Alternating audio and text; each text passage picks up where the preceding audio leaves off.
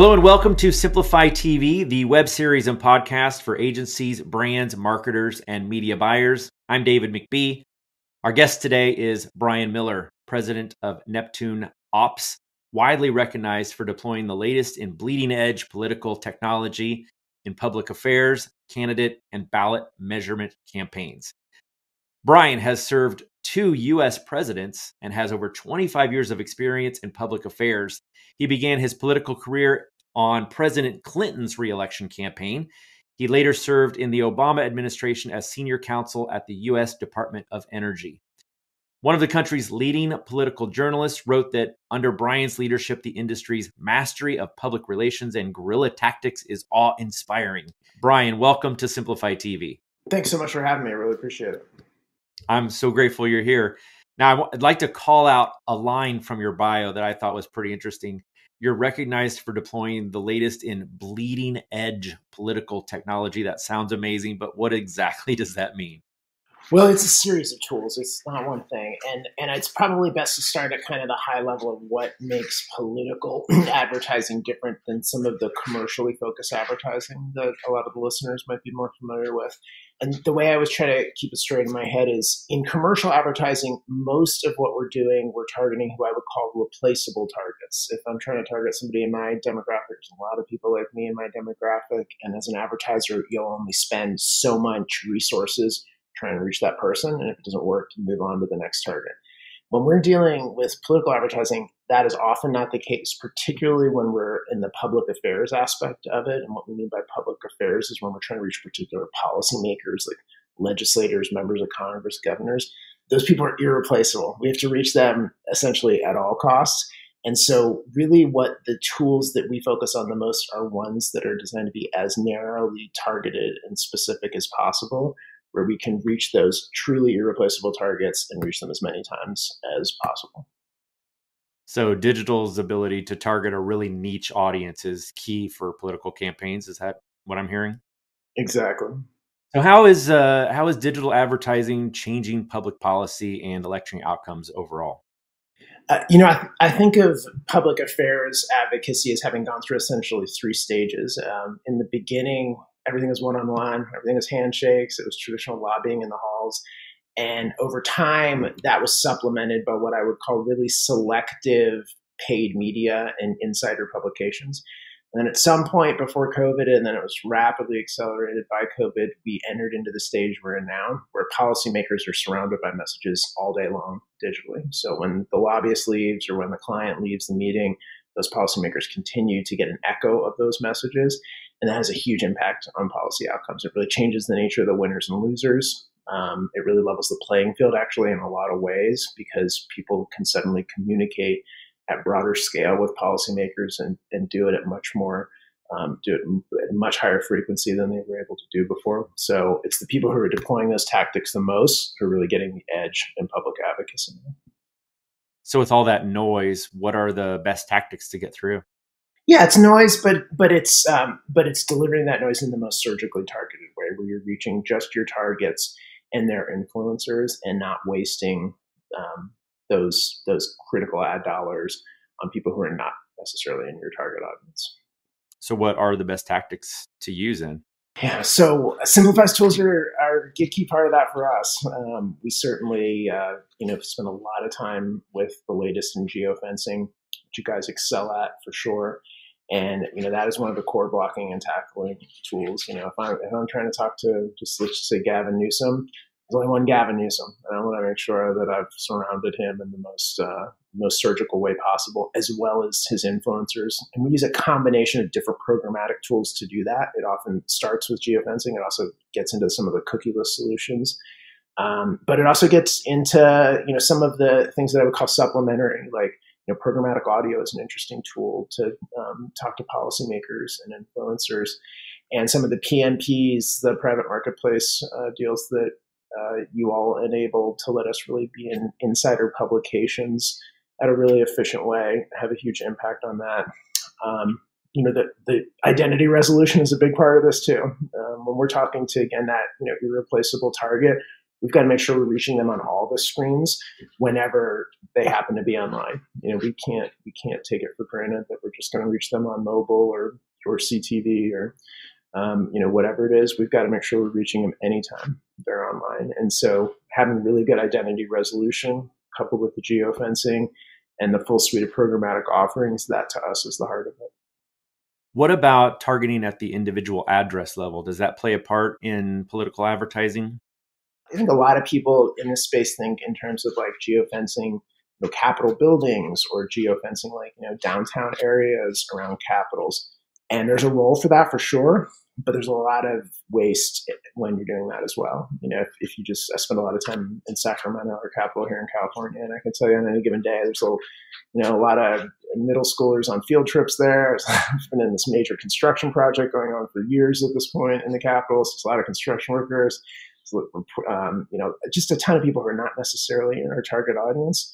So we do think there's a role for that. I'm happy to discuss what that role is, but we think it's more important actually to get to the home by home level, as you're just alluding to, with those policymakers, and then maybe supplement that with some of the commercial and government buildings. What about speed? Is it important for a political campaign to have a quick response time from the campaign managers? Yeah, I spend a lot of time apologizing to your team for how everything is urgent and like last minute, despite everything I try to do to make that, a little bit more manageable, and it just doesn't seem to work. There's a lot of reasons for that I'm not sure are particularly important to dwell on, but the nature of politics is very much like a wait, and then it's always an emergency. It's driven by external deadlines. It's driven by different incentives in the commercial space. Often, votes are happening in a capital that we get like essentially no notice on, and things have to be done, very urgently, or something changes very quickly on a bill that we were kind of, watching, and everything was fine, and then all of a sudden a last minute amendment comes in, and it's going to be voted on tomorrow.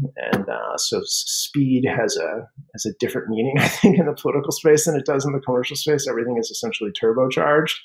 And of course, you guys excel at that. And I'd call out specific members of your team, but I don't want to embarrass them.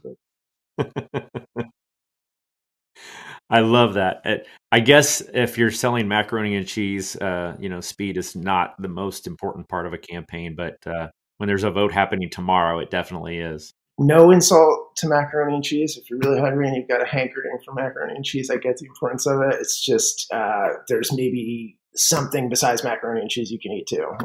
You could eat spaghetti and meatballs, and we just don't have that luxury in politics. So yeah, everything tends to be urgent and irreplaceable targets, which makes for a sort of harrowing combination at times. What are some of the other best practices, or maybe just some advice you have for other political advertisers that are unfamiliar with programmatic and the role that it plays in campaigns?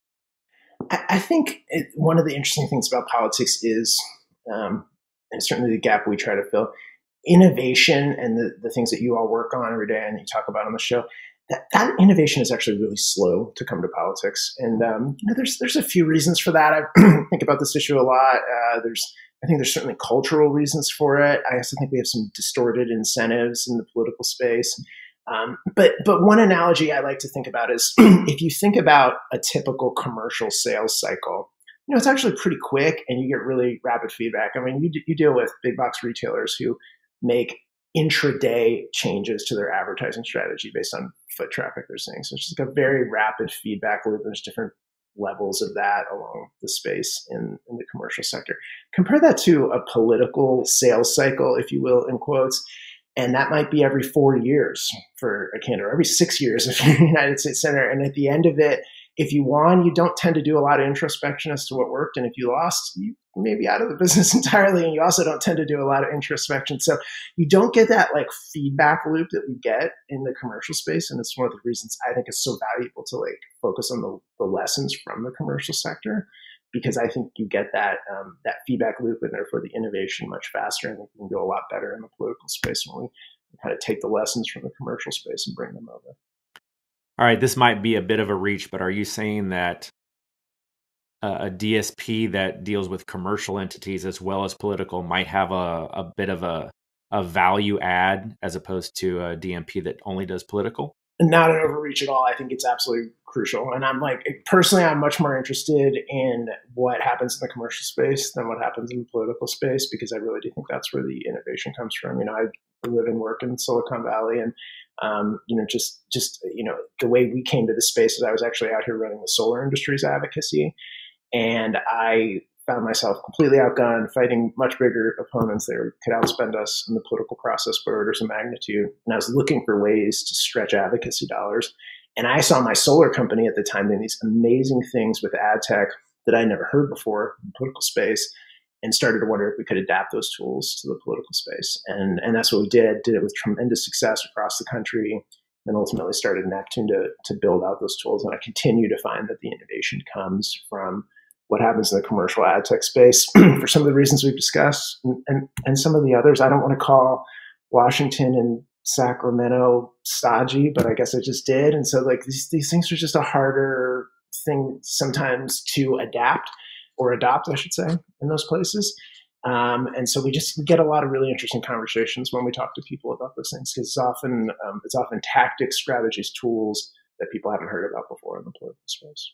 All right, last topic, streaming television, CTV. What role does it play in your world? I think it changes everything in politics, and I think this is rarely understood. I appreciate you asking that. So when you think about it, let's just take a typical congressional district. The way a congressional district is drawn has zero correlation to how cable lines are laid out in a neighborhood, okay? And so, you see some just stunning amounts of waste in traditional television advertising in the political space. There was one study done by a major national super PAC after the last cycle. They said 75% of spending in competitive congressional races went to voters outside of the districts. Think about that. 75%. Like, imagine like you're a hardworking candidate and you're like on the rubber chicken circuit every night, begging everyone for money, and you lose 3 out of every 4 checks. That's the equivalent of that when you're advertising people outside of your district. But that's what happens when you do traditional advertising, your traditional TV advertising, I should say. You're forced to do that because, again, those cable zones or those certainly broadcast zones bear no correlation whatsoever to political boundaries. And CTV means you don't have to do that anymore. You go home by home, voter by voter. Also do differentiated messaging, talk to only people who you expect to vote, and talk to them in really tailored ways. And so this is, I think, just now beginning to be adapted at scale in the political space, but still the vast majority of money in political advertising goes to traditional TV. And I just can't think of a more inefficient use of a campaign dollar. So to me, I essentially see very little role for traditional television in the political space these days. And I'll also just give you another subset of that when we talk about the public affairs issues, meaning targeting policymakers as opposed to voters. I mean, using traditional TV to that is essentially the height of madness, right? If I'm trying to talk to one particular legislator and I'm going to buy, broadcast TV or a cable zone, that means I'm advertising to millions of people, not in my reach. But if I can do it on a home by home basis through CTV, completely changes the way I think about use of television advertising and public affairs. Those are some fantastic insights, and I'm glad you brought that up because I actually live in Kansas City. I'm on the Kansas side of the state line, but I'm constantly bombarded by those Missouri politicians and their ad dollars. So maybe this will be good for the consumer as well. We'll have to see fewer ads if they're more targeted. Yeah, I love that example. I'll give you my favorite war story from this. So there was a very expensive Los Angeles mayor's race a couple of years ago. I won't name the candidates because I don't want to embarrass anybody. And we had a colleague who, to be clear, does not live in Los Angeles, clearly was not meant to be in the target zone. And he happened to be in Guadalajara, Mexico, different country, to just put a fine point on that, and got an ad in this Los Angeles mayor's race while he was in Guadalajara. And this is a voter from the Bay Area who was in another country, and it was on CNN Espanol in Guadalajara. And I just think to myself, my goodness, how do smart people waste ad dollars? I love your example. Your example happens all the time, of course, across the country. We hear this one in the DC area a lot, where Virginia and Maryland candidates are seeing each other's ads, which is kind of nonsensical. but it even goes beyond countries' borders, and that's not a good way to spend dollars for smart people. Definitely not. Well, this has been very insightful. I'm so grateful that you were here. I do like to ask all of my guests before I let them go if they have a favorite podcast or a book that they feel has influenced their success in some way. I've got lots of favorite podcasts. I am a podcast mainliner, but let me take the book one, unless you want to give me two bites at the apple. And the book for me is Meditations by Marcus Aurelius, which is a very ancient philosophy book that I think holds true more today than ever before. And in the podcast space, I would say Simplifi TV, great podcast. Everybody should listen to it. I'll take it. All right. Bryan, what is the best way for viewers to learn more about you? They can go to our website, which is neptuneops.com, and feel free to just email me anytime personally. It's miller@neptuneops.com. Perfect. Thank you so much for being my guest today. Thanks for having me. I really appreciate it. And thank you guys for watching. Simplifi TV is sponsored by Simplifi, helping you to maximize relevance and multiply results with our industry-leading media buying and workflow solutions. For more information, visit simpli.fi. Thanks for joining us today. I'm David McBee. Be awesome, and we'll see you next time.